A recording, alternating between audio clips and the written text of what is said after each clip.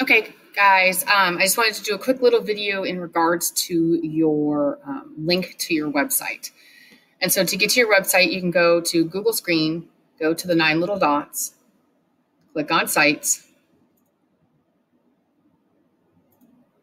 You should click on here and do Owned by Me. So if you go by Owned by Anyone, it might pull up a whole bunch of different people's if they've shared it publicly. So if you do Owned by Me, it'll come up with just your site.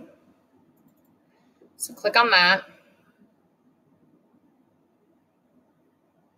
And then the other thing you want to do is you want to go back into Google Classroom, go all the way down to Intro, and click on Step 2, Website Link, and make sure you have the Excel spreadsheet open.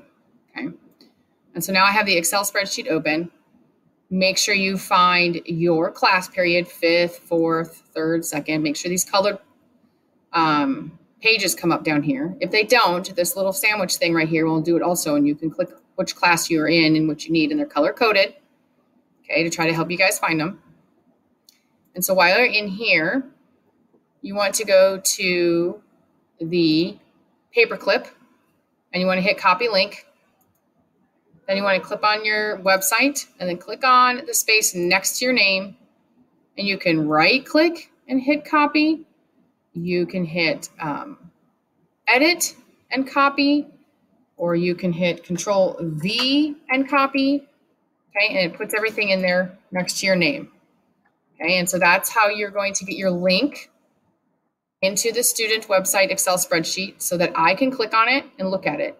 It should not be your URL. You're not going to go up here and copy this, because what this is going to take me to is the editing site for your site, and I'm not going to have access to it. Okay, so it's not going to do anything. It's going to give me an error message. Okay, so I don't want the URL. I need the link to your site that people can see. And so that's why you do it this way. All right, guys, there you go.